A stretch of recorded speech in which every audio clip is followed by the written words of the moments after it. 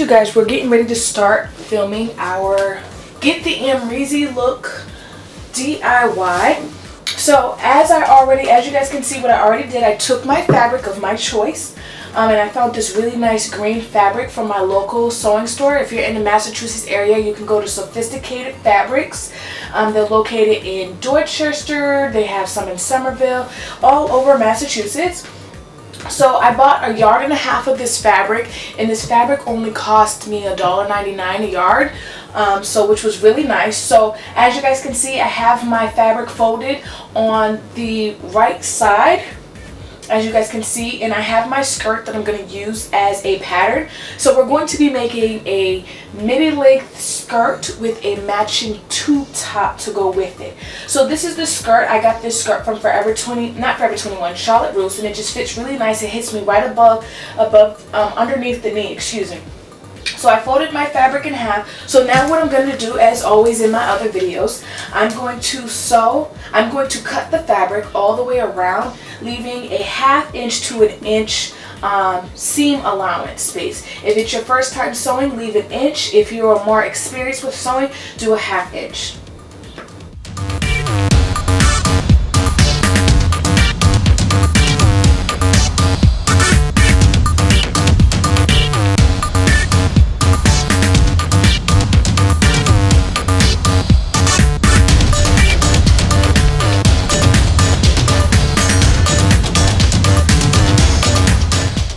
So as you guys see, I am done cutting out the pattern for my skirt. As you guys can see, I left between 2.5 to 3 inches on the top right here because we are going to be folding this down to create an elastic band inside the skirt.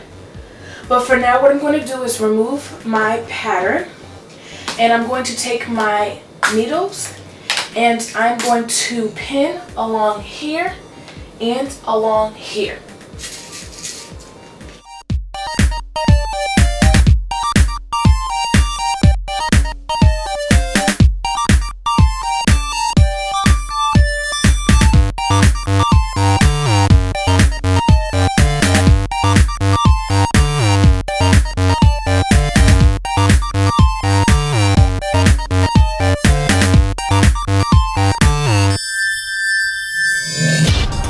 So now that we are done pinning the skirt, I'm just going to sew along the edges with a zigzag stitch where I pinned the side of the skirt. So we're going to sew here on a zigzag stitch and sew here. And I don't know if I mentioned that the fabric that I am using is a stretch knit fabric. Alright you guys, so as you guys can see, I just finished sewing the skirt. So I sewed on a zigzag stitch this way. Now as you can see, I already prepared my hem. So I folded the bottom part of the skirt right here 1 inch up, and I pinned it all the way around, as well as the waistband part.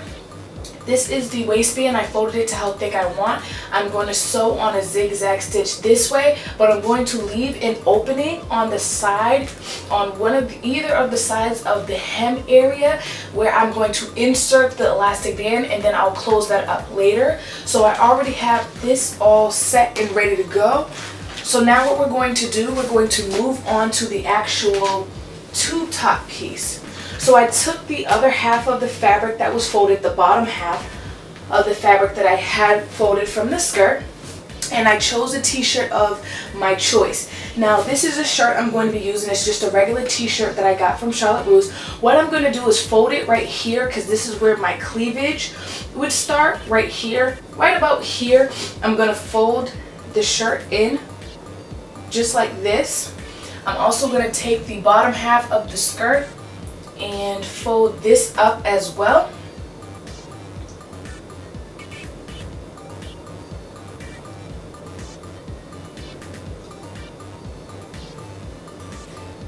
So basically, I'm just going to cut out a straight square.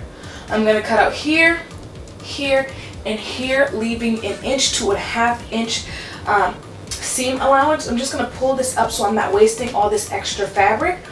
But what I am going to do, I'm going to leave 2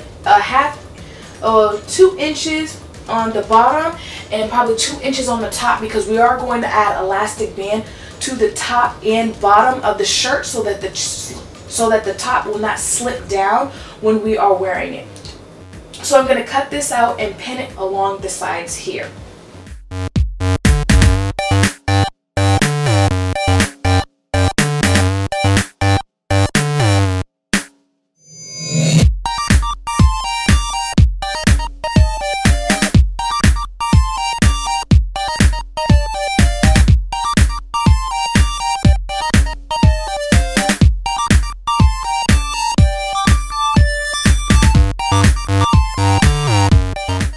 Now keep in mind, this tube top looks rather large, but it's going to be folded in on the top and folded in at the bottom to create the tube top effect.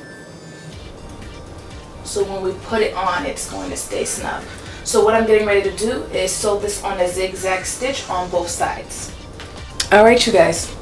Now I wanted to show you guys how to do an elastic band on your clothes. So you're going to take some elastic. I have a pretty big roll of elastic. You can get it at Walmart if you don't have any. So what you're going to do is take it around your waist and measure your waist. Make sure it's pretty tight because we want it to stretch as we put it on. So I'm going to overlap it just a little bit, like so. Maybe like a couple extra inches, and I'm just going to snip off the extra. So we're going to use this elastic right here to put in the waistband of our skirt. So what I actually like to do is to take a safety pin, but at the moment I don't have a safety pin. So I like to just take a bobby pin that I have laying around, and I like to put the bobby pin, I like to poke a hole in the elastic just like this. Now just to show you guys the skirt, this is the skirt right here. This is the waistband, the top of the skirt, as you guys can see. I left a little bit of a hole so that I can shove or feed the elastic through the skirt right in here.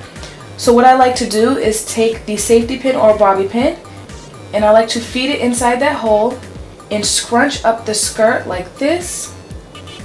We're feeding the bobby pin in the skirt, so we're just going to scrunch it up, making sure that the elastic does not twist inside the skirt. So we're scrunching up the fabric and then we're pulling it, and as we're pulling it, we're feeding the elastic through the skirt. So I'm bunching it up, and then I'm going to pull and feed the elastic through the skirt. So once again, I'm just bunching it, other around, and pull. Bunch, bunch, bunch, and pull. Bunch, bunch, bunch. And we're getting close to the other side. So then I'm gonna just feed this through all the way to the other side. I'm gonna pull it out. Then we're gonna shove the bobby pin. We're gonna make sure we could get the hairpin or the bobby pin out. So we're gonna pull it out all the way to the other side. So then your skirt starts to scrunch like this. So now from this point, what you're going to do, you're gonna take the elastic band and connect the two ends. Make sure that they're flat. We're gonna overlay this, and we're just going to do a straight stitch across here to make sure that this stays secure. So once you do that and you stitch this, when you pull the elastic skirt through, let me just do that part really quickly and then show you guys. So I have quickly sewn the two elastic bands. So now all you're gonna do is take your skirt and pull it out so that the elastic feeds through the skirt. And now all you're gonna do is do your zigzag stitch right here to close up the hole that we did, and your skirt is done. Now what I also went ahead and did is I hemmed the top. So I pinned it so I can hem the bottom and the top. I decided that I tried it on, and I like to try on my pieces as I'm going, and I realized I don't need to add an elastic band. It's actually going to stay snug to the body. So I'm just going to zigzag stitch it all the way around and all the way around the top, and we will be done, and we're going to try it on together.